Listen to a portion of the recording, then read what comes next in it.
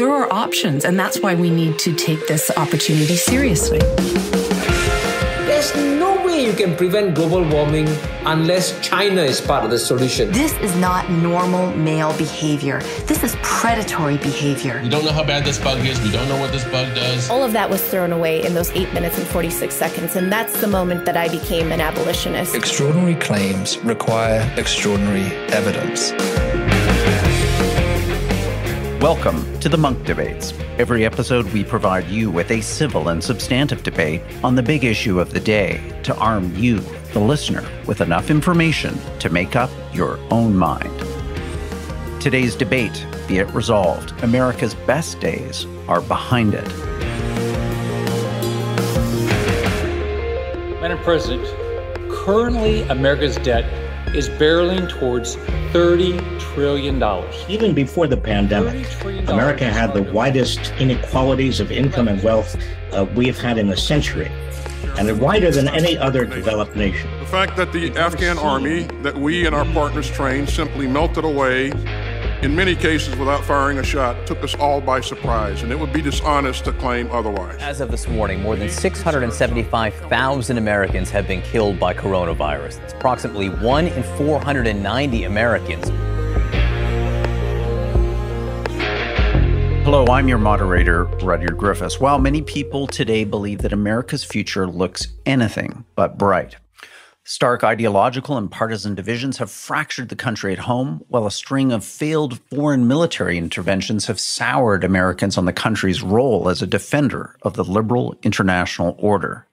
Add in exploding disparities between rich and poor, a bungled pandemic response, and lackluster economic growth, and supposedly you have all the markers of a nation in decline. Here's Pulitzer Prize-winning journalist Chris Hedges predicting the end of the American empire. We are dying in the same way that empires throughout history have died. The decrepit infrastructure, the abandonment of whole sectors of the population, the hollowing out of institutions that are unable to deal with the stresses that are put on a country. So the foundations rot away. Others, like billionaire investor Warren Buffett, argue that betting against America has always been a losing proposition. Nothing can stop America when you get right down to it. And it's been true all along. It may have been interrupted with the scariest of scenarios, and it may be tested now to some degree. But in the end, the answer is never bet against America. So-called declinists fail to account for the country's amazing ability to adapt and reinvent itself time and time again. From world-beating technological innovations in Silicon Valley to vaccine breakthroughs to the frontiers of commercializing space exploration, America has proven it can rise to meet new challenges and opportunities. Also, in a world beset with authoritarian regimes, statist economies, and the absence of human liberty, America remains a powerful magnet for the world's most talented people seeking democracy, freedom, and opportunity. On this installment of the Munk Debates, we challenge the essence of these arguments by debating the motion, be it resolved, America's best days are behind it. Arguing for the resolution is Gideon Rachman. He's the chief foreign affairs commentator of the Financial Times of London, and author of numerous bestsellers, including Easternization, Asia's Rise and America's Decline, from Obama to Trump and beyond. Arguing against the motion is Kori. She's the director of foreign and defense policy at the American Enterprise Institute, author of a number of best-selling books, including America versus the West, Can the Liberal World Order Be Preserved? She's also a former member of the U.S. National Security Council. Gideon, Kori, welcome to the Munk Debates. Nice to be here. Indeed, good to be with you. I'm very much looking forward to today's debate. I think it's one of the big questions that's kind of seizing on all of our minds. Are we witnessing at this moment some significant transfer, an end of an era, the beginning of a new epoch, the passing of leadership and power from the United States to somewhere and someone else? What are the implications for this? Is that the right way to be thinking about geopolitics and what lies ahead in the 21st century? So thank you so much both for coming on the program. Our resolution today, simple to the point, be it resolved, America's best days are behind it. Gideon, you're arguing in favor of the motion. I'm going to put a couple minutes on the clock and turn the program over to you. Okay. Well, thank you very much to everyone at Munk, and thanks, Kori, for joining us. I have to say, I do think that America's best days are behind it, but I say that without any relish, indeed with a certain amount of dismay, because I'm one of those people who, throughout the Cold War, European politics was kind of divided between pro-Americans and anti-Americans. I was always on the pro-American side. I've always felt that the United States is the leader of the free world and that my freedom is to some extent linked to a strong America. So seeing the future of America thrown open to question is a very disconcerting moment. But I feel that it's staring us in the face, and it's really very hard to ignore, and not really for reasons primarily of the balance of power with China, although I'm sure we'll discuss that further. For me, the thing that tells me that America's best days are behind it is the turmoil in its domestic politics, and turmoil is putting it politely.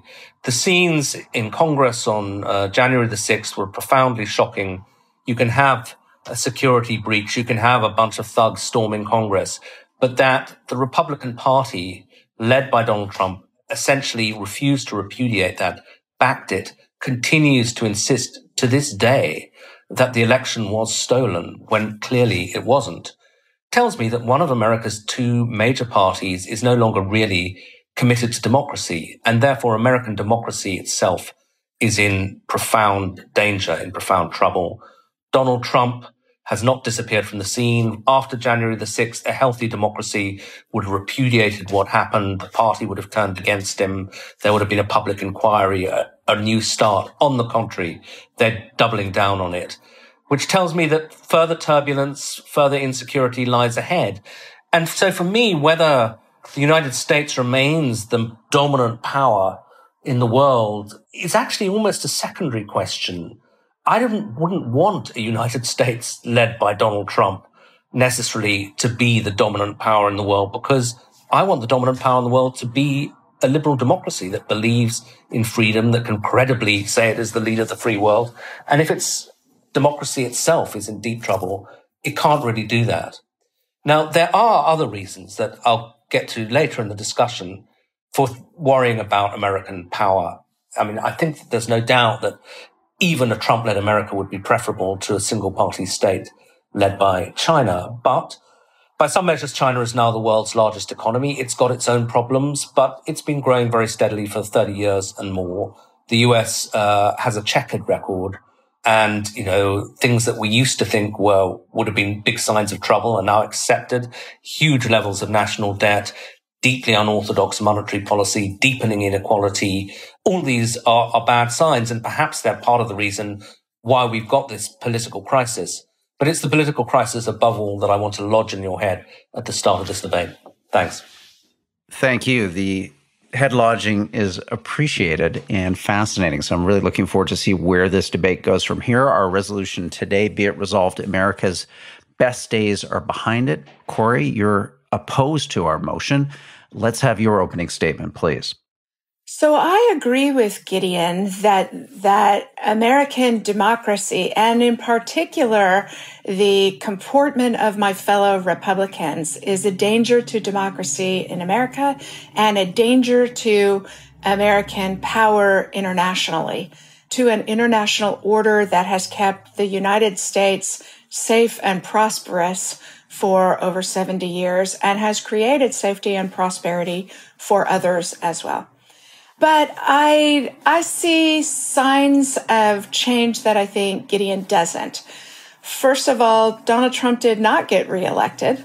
And even though Republicans in Congress and many at the state level are attempting to repudiate the election, there are also Republicans, the governor of Georgia, the secretary of state of Georgia, the Republicans in charge of the voting process in Arizona, who are adamantly defending it.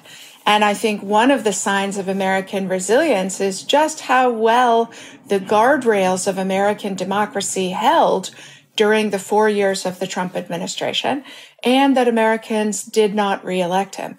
I share Gideon's view that the continuing support for former President Trump is problematic. But again, there are other signs of vitality, right? So there have been 600 arrests of people, of insurgents at the Capitol on January 6th. The rule of law is asserting itself, and in interesting and important ways. My favorite description of the United States, of Americans, comes from historian Bertha Ann Reuter in 1923 in a book about the Monroe Doctrine. And she writes, Americans are a people so extreme in politics or religion or both that they could not live in peace anywhere else. And I think it's easy to overstate the current crisis without acknowledging how often the United States has been in crisis. If you think about, one may say the apogee of American power in 1954, 5, and 6, you still have the McCarthy hearings going on. You have the American military forcibly integrating schools in the American South. In the 1960s, you have political assassinations of a president, a presidential candidate, and the leading religious figure in the country. The United States is not newly in crisis. There is a sort of brutal dynamism to the United States that we often underestimate when we look only at the present problems and don't look back to the past. So that's my first point, that the United States is, as the poet Robert Pinsky writes in Democracy in America, American culture as I have experienced it is so brilliantly and sometimes brutally in motion that standard models for it fail to apply. And the second piece of the argument I would make is that global power isn't an absolute index, it's a relative index. And as Gideon mentioned, China's rise is astonishing, but they are still a very long way from being risen. Per capita GDP in China is roughly equivalent to Mexico or Mozambique. That's a long way from having a wealthy society. Moreover, China appears to be making policy decisions that are squelching the prospects for their continued rise. Their domestic crackdown on tech companies, the opacity of their banking system, the potential default in real estate, and internationally, by behaving in such a predatory way, even during the Trump administration, America's alliances held and are deepening, as the Australia-UK-US agreement from a couple of weeks ago demonstrates. So I think we shouldn't underestimate the challenges for the displacement of American power, either domestically or internationally. Thank you, Kori. Terrific opening statements here. Just love the way you guys are framing this debate in terms of an internal set of circumstances, challenges, opportunities, and then the external international dimension. Gideon, your opportunity now for a rebuttal. What do you want to react to from Kori's opening statement? What are you pushing back against? Well, as you might infer, in some ways, this is a debate I'd happily lose because I don't want to believe that America is in decline. And so some of what Kori has to say, I take some comfort from. But, there are things where I think that, in the way of these debates, she's put in the best possible gloss on what is a pretty grim picture. It is true, of course, that America has been through periods of profound instability before. I mean, obviously the Civil War, to put it at its most extreme. But more recently, she mentions the 1950s. But, McCarthyism was a bad thing. But McCarthy was a senator. Trump is a McCarthy figure who was president and who may yet be president again. In the end, the political establishment repudiated McCarthy. Trump has essentially taken over one of the great parties of the United States. So I think it's a much more extreme challenge. The 1960s were, of course, a period of enormous instability, the assassinations and so on. But again, I think that American establishment remained basically true to its values. There was violence outside it by, assassins, but these were not mainstream figures trying to take down the system. They were lunatics with guns who did a lot of damage, to put it mildly. But the system held. There wasn't a sense that the system was deeply sick and under assault from within. That's the difference with today. And as for the external aspect, look, I think it's hard to dismiss the questions about China's future, but one has to accept that these questions have been being asked really more or less since the rise of China began. I have a book on my shelves called The Coming Collapse of China by a guy called Gordon Chang, which was written in 2003, since when the Chinese economy has grown by about 4 times in size or more. And I think Xi Jinping is very bad news for China. And they may enter a period of instability. But I guess the history of the last 30 years has made me cautious about predicting that. I think once a country like China gets moving and discovers the kind of formula for industrialization, rapid export growth, it takes a hell of a lot to stop it. So that you have a situation where China is already the world's largest exporter, the world's largest producer of steel, incidentally, the world's largest producer of greenhouse gases as well. And Kori says, well, their standard of living is lower than America, undoubtedly. Their per capita income is lower than America, yes. But there are 5 times as many. China's population is 1.4 billion people. So they only have to get to a quarter of the level of American living standards for the economy and the market to be larger than that of the United States. And that does matter politically, because if you look at all the major countries of Asia for which, and there's obviously competition for influence going on, Japan, Australia, India would, I think, all prefer America to remain as at least a balancing power and probably the most important power in the Asia Pacific. But they all do more trade with China, considerably more trade with China than they do with the United States. China's centrality to that economy, to the economy of the Asia Pacific, which is now the core of the global economy, is already established. And that does give them considerable power. And I can't really see that power going away. Whereas, last word on America's role as leader, it's also, I think, evident that America, for, I think, understandable internal reasons after Iraq and Afghanistan, is losing the appetite to be the world policeman. I think it's still there in the American establishment, and you can see that in efforts to bolster American position in the Pacific. But I think those people are unsure that they have the American people behind them. After Donald Trump, after even Obama talking about nation building at home, that's why they pulled out of Afghanistan, and it's why the US is now very reluctant to sign new trade deals and try to push back against Chinese economic influence. So it's not sure to me that there is the domestic consensus now to support this American global role. And without that, I think, I don't know whether America's best days as a country are doomed, but I tend to think that if America doesn't control the international environment as much as it can, ultimately it will also pay a domestic price. Thank you, Gideon. Kori, your opportunity now for a rebuttal, reacting to Gideon's opening statement or what you've just heard. I agree with Gideon that if you don't have domestic support for an expansive international role, that the United States will be less safe and less prosperous. But I'm more skeptical of China's continued rise than Gideon is, for a couple of reasons. They are, in my judgment, about to get stuck in what economists call the middle income trap, where economies that have relied on manufacturing and the trade, international trade in that manufacturing, try to work up to supplant more creative industries, more technologically innovative industries. And there's no doubt China could do that. If you look at the success of Ant, of Baidu, of Didi, they clearly have the technological capacity. But the policy choices the Chinese government is making are casting a pall over creative, technologically forward Chinese companies, over the willingness of others to invest in those companies. We are watching Chinese tech stocks this morning because some of the big internet names down huge this morning, like Alibaba, JD.com, and Didi. They are off more than 10%. How should U.S. investors think about what's going on in China and these crackdowns on tech stocks?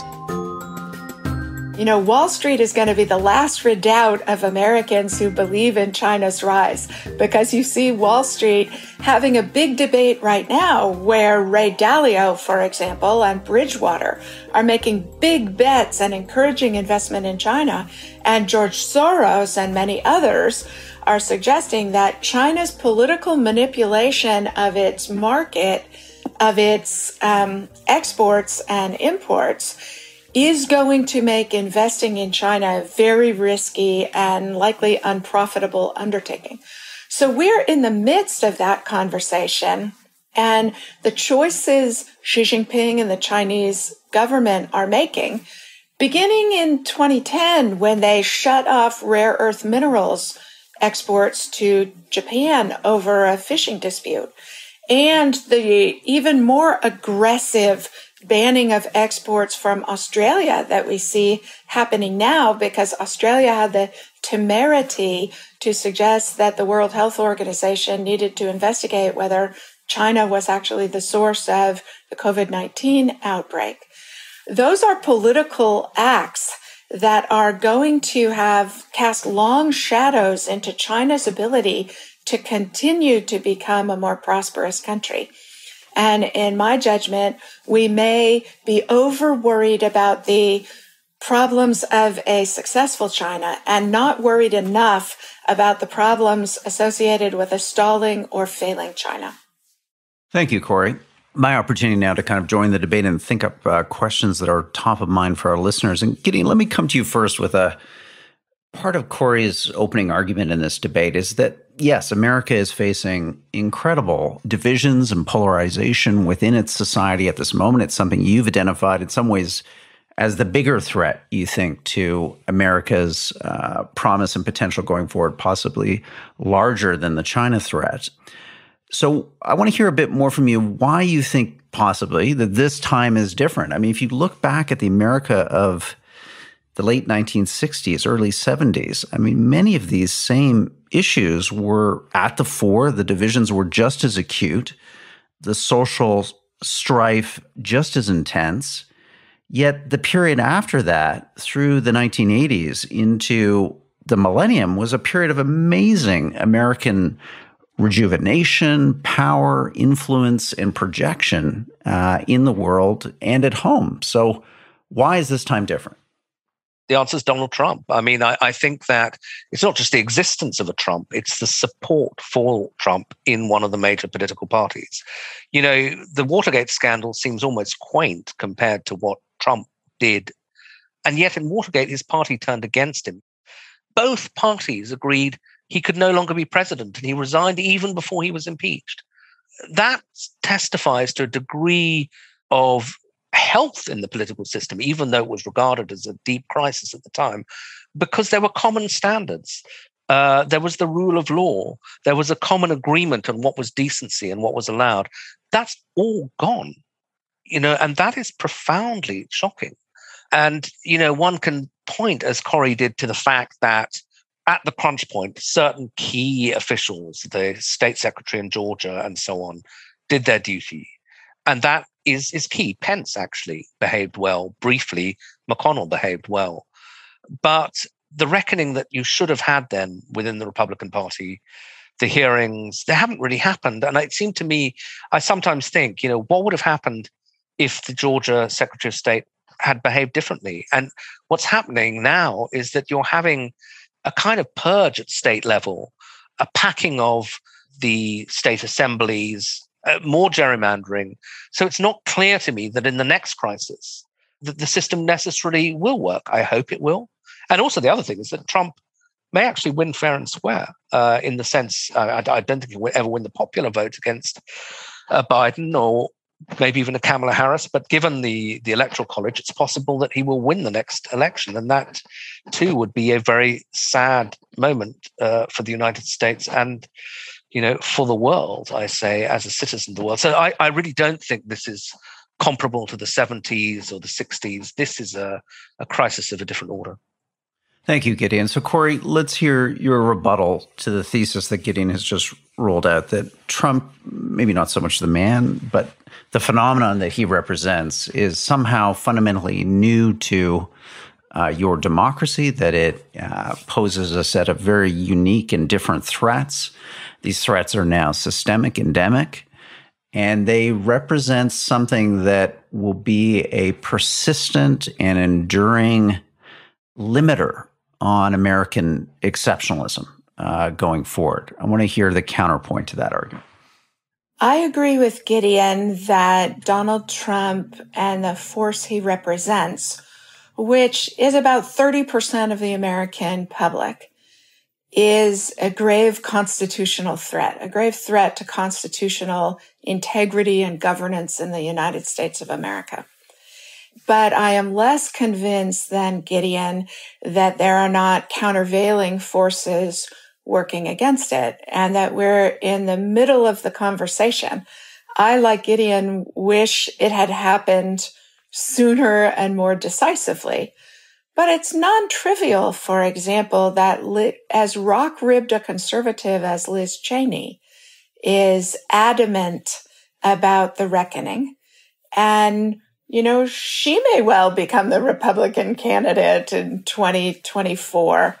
So the future of this, I think, is yet to be determined. It is easy to underestimate the things the United States gets right. And it is difficult to govern over diversity. It's always been difficult to govern over diversity. And the crucial role of civil society in constraining government has been enormously helpful in the last 5 years in ensuring that the guardrails of democracy hold in the United States. And that source of vibrancy continues to be very important in this conversation. Hi, Rudyard Griffiths here, your host and moderator. I have a favor to ask you. Please consider becoming a Munk member. Membership is free, and you get access to a series of great benefits, including a 10-plus year library of some of our best debates, dialogues, and podcasts. You also get a free monthly newsletter featuring the debates that we're watching around the world. And you get a specially curated Friday weekly Munk members only podcast that focuses on the big international events and trends shaping our world. All of that, again, free at www.monkdebates.com.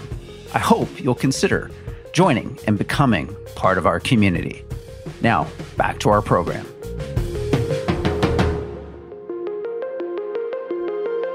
Gideon, you write for the Financial Times of London.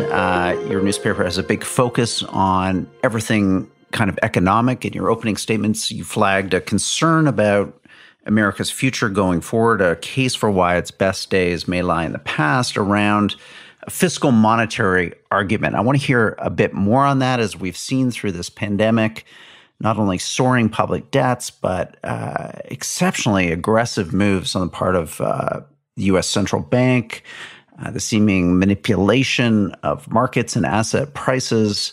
I want you to situate those events in the context of your larger argument of American decline. Yeah, well, I mean, here we're all speculating, but I think it's worth reminding ourselves how extraordinary the economic policies of the last 20 years would have seemed viewed from the 1990s, when in the aftermath of the Cold War, we believed that we understood how economies worked and that the Soviet Union's problem was that it didn't, and that it required not just a capitalist economy, but a central bank that maintained orthodox policies, controls on debt, these kinds of things. And the debt levels reached under Ronald Reagan were regarded as shocking and something that needed to be controlled. And indeed, Bill Clinton began to control them. But they were as nothing to what we're seeing now. Now, for the first time since World War II, the U.S. national debt is projected to grow larger than our entire economy, and debt to GDP will rise to 107% in 2023, the highest in our country's history.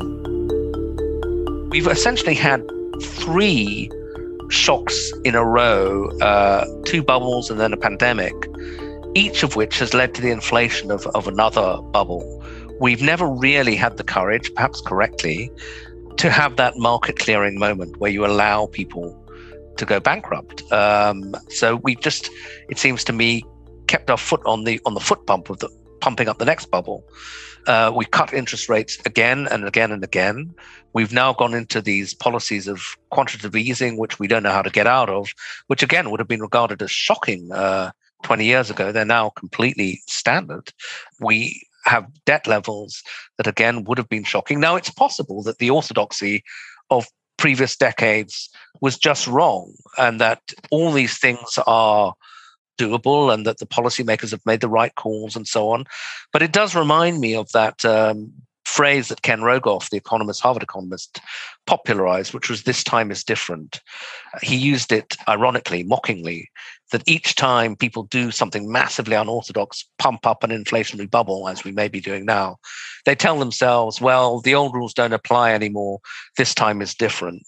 And they're usually wrong. In fact, they're, according to Rogoff, invariably wrong. And we are, at least according to conventional economics, stoking up a debt default, stoking up the next inflationary bubble.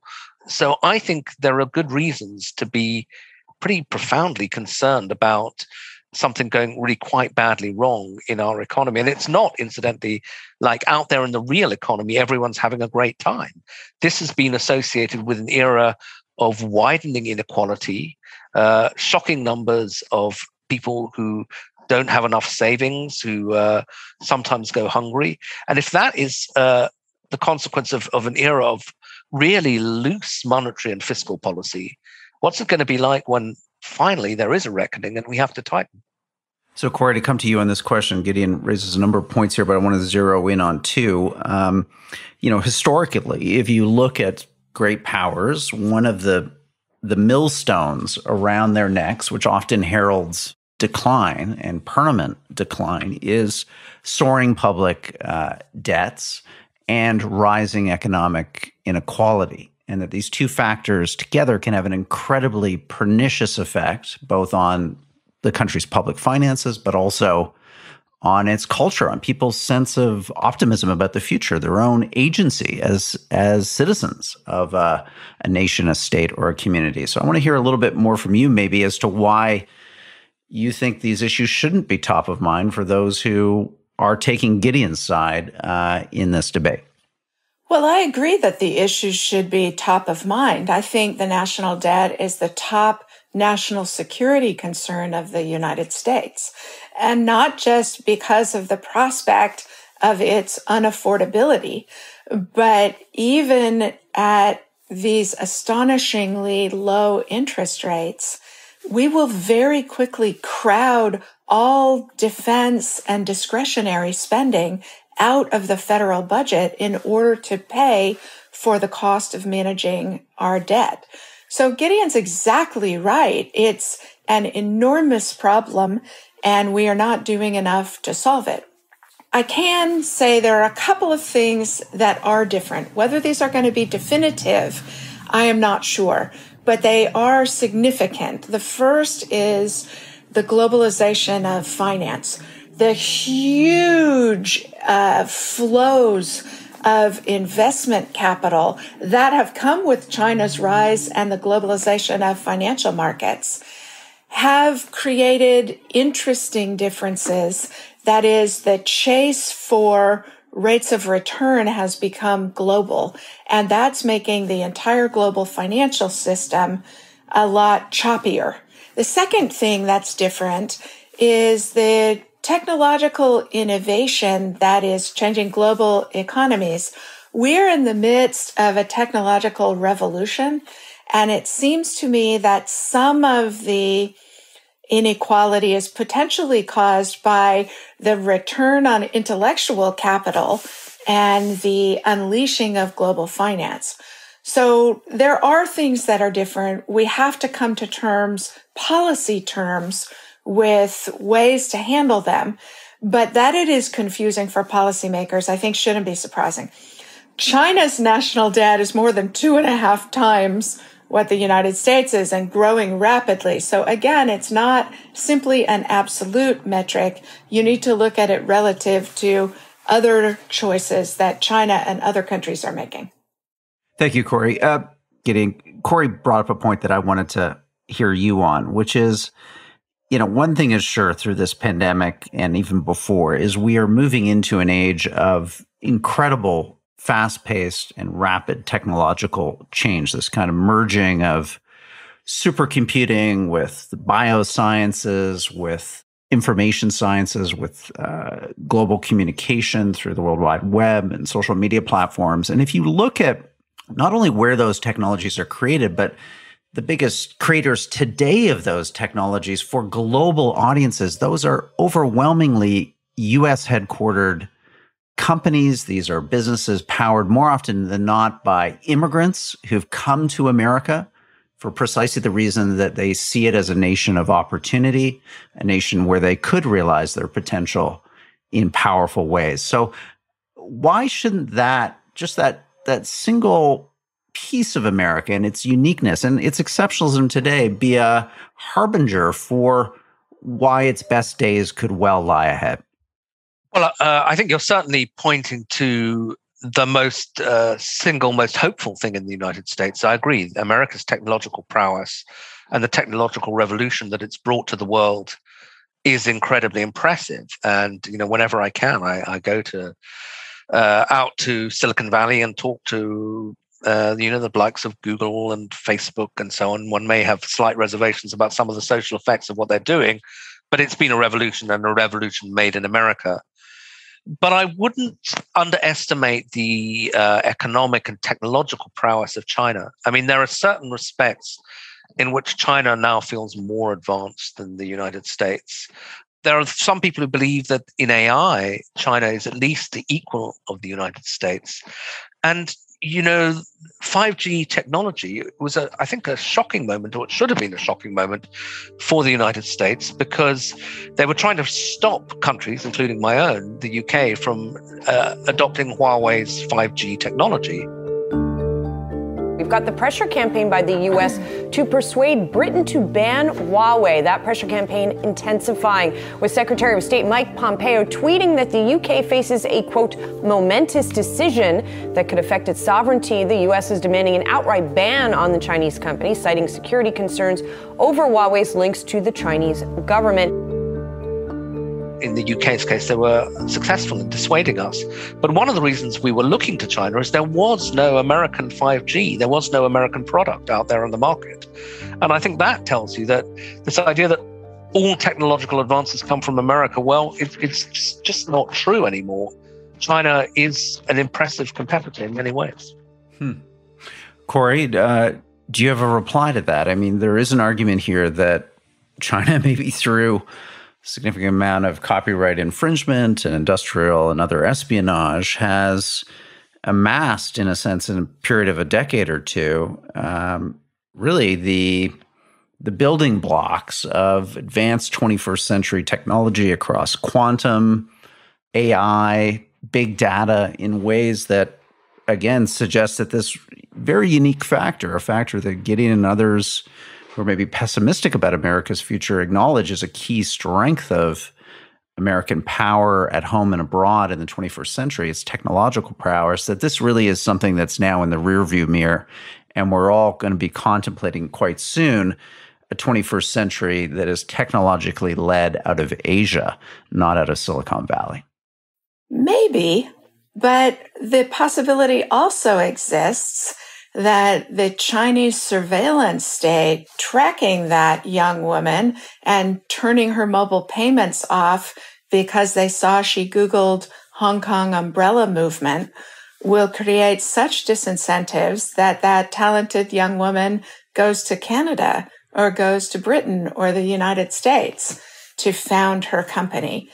And the disappearance and prosecution or forcible subjugation of innovators in China is going to be a big problem for them, because creating an ecosystem that forges ahead that way is actually very difficult to do, and it relies on social trust that the Chinese government is actively moving against.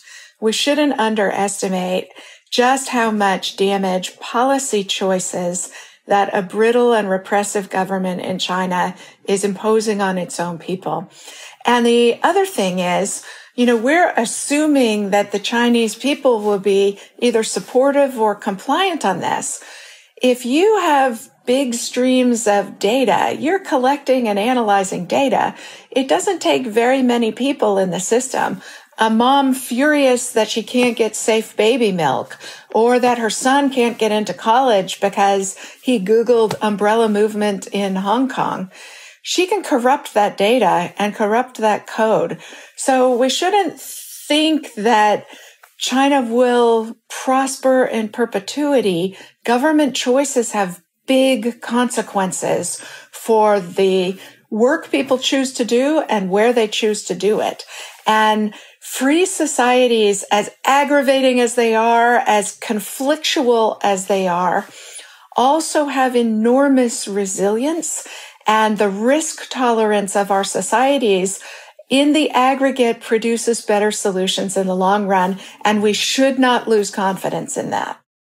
Great point, and that's my last point that I want you to address, Gideon, before we go to closing statements, which is, if you think about any country in the world today that you would want to be a citizen of, to have the opportunity to belong to, and you're not part of this American community, either by living there or by virtue of citizenship, billions upon billions of people see that there's something there, these indefinite but essential qualities that Kori has outlined of personal freedom and liberty, of opportunity, of this ability to kind of maximize your human potential in an open and more economically dynamic society. That's not going away, is it, Gideon? I mean, why doesn't America just continue to benefit from all the world's most talented, driven, intelligent, and capable people wanting to come to its shores to be part of that so-called American dream? Well, I think America remains a very attractive society. There's no doubt about that. But I wouldn't assume that if its democracy is under threat, if it's governed by Donald Trump, that everybody's still going to shrug and say, well, whatever, I'm going to come to America. I don't think they will. I mean, in fact, increasingly, we all know kind of odd subsects of people, but I know Europeans who now would think twice about moving to the United States because it doesn't feel like a stable country. And even if its democracy survives, and obviously I sincerely hope it will, and I think it probably will, it's a deeply, deeply divided society. Now, everybody's got their problems. I'm sitting in Britain. The petrol stations seem to be out of petrol. We're divided over Brexit. France is going to have a far-right candidate in its presidential election, et cetera, et cetera. Nobody's perfect. But I think that the idea that America is still this uncomplicated land of opportunity the whole world aspires to move to. Look, if you're in Central America, obviously you aspire to move to the United States. You don't have to question why that is. But I don't think that America's such an obvious choice now for all the world's most talented people in the way that you suggest. Many of them will continue to go to America and be tempted by all the good things that it has to offer. But I think quite a few will pause as well. Thank you, Gideon. Let's go to closing statements on our debate today. Be it resolved, America's best days are behind it. Kori, you've been arguing against our resolution.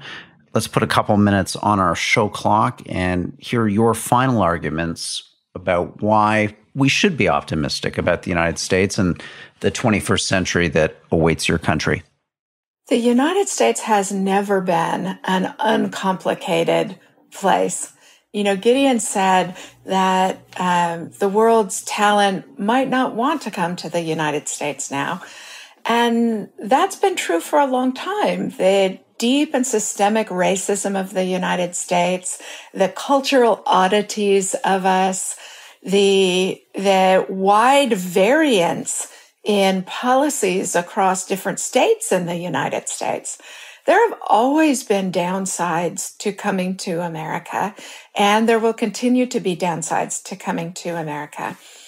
But I really think one of the most important articles ever written on the United States is by the Atlantic correspondent James Fallows, and he wrote it in 2009 after coming back to the United States, having been the correspondent in Beijing for 5 years.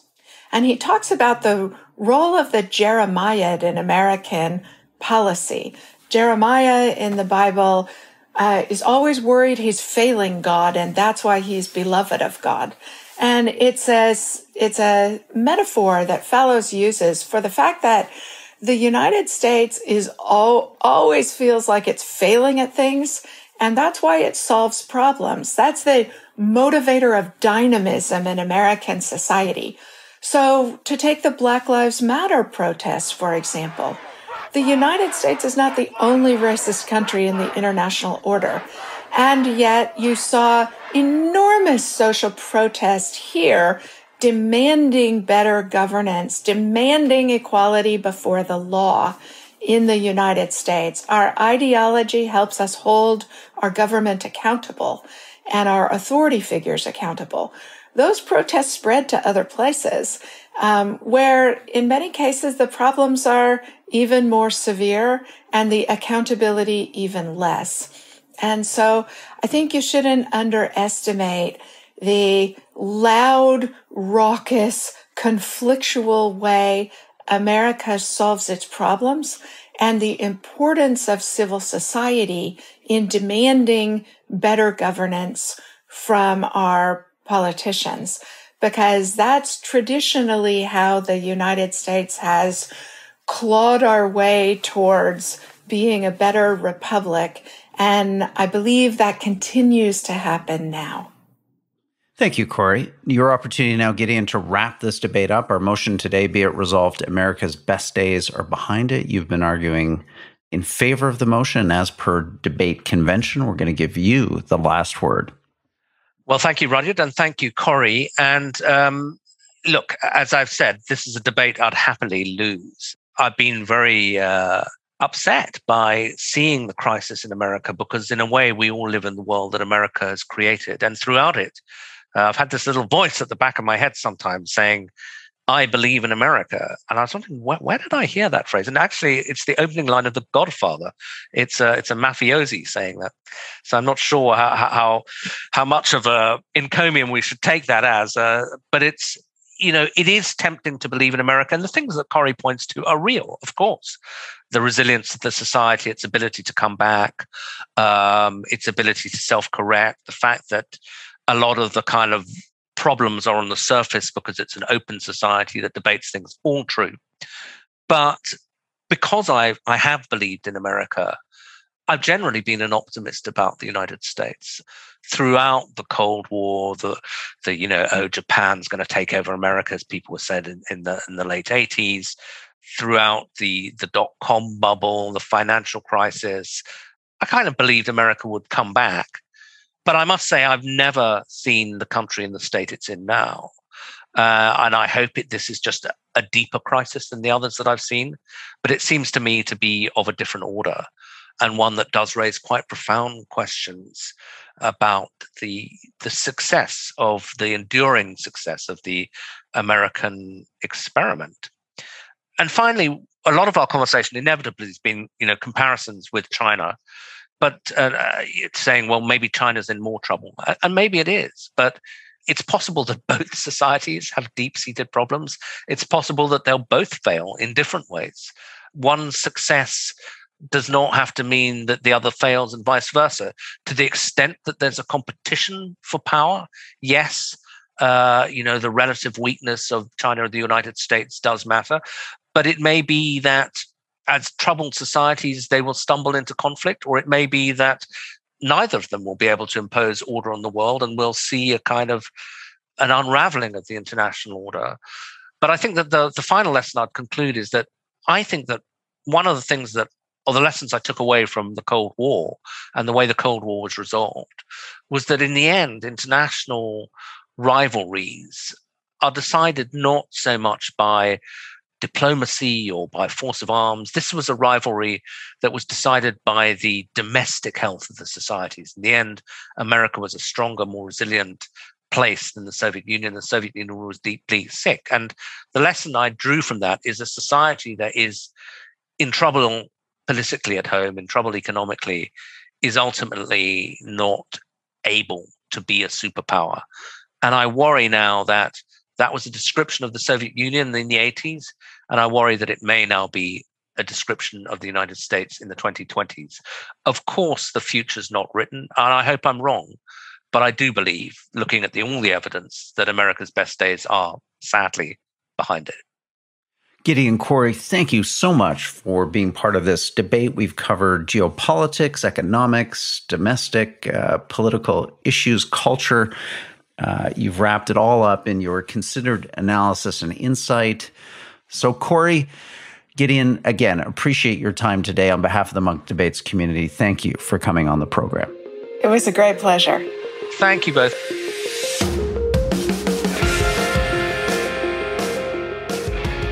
Well, that wraps up today's debate. I want to thank our participants, Kori and Gideon. They certainly gave us a lot to think about. Big topic, big questions. We want your feedback and reflection. So please send us an email on this episode of the Munk Debates with your feedback and reactions. You can do that to podcast@munkdebates.com. That's MUNK, debates with an S.com. Also, tell us, what other debates should we be organizing for your listening pleasure? A reminder that our members-only podcast comes out every Friday, and it's yours free to listen to as part of our complimentary basic membership. You can get your membership now at www.munkdebates.com/membership. Thank you for lending your time and attention to our effort and interest as an organization in restoring the art of civil and substantive public debate in our time. I'm your host and moderator, Rudyard Griffiths. The Munk Debates are produced by Antica Productions and supported by the Munk Foundation. Rudyard Griffiths and Ricky Gerwitz are the producers. Abi Raheja is the associate producer. The Munk Debates podcast is mixed by Kieran Lynch, and the president of Antica Productions is Stuart Cox. Be sure to download and subscribe wherever you get your podcasts. And if you like us, feel free to give us a 5-star rating. Thank you again for listening.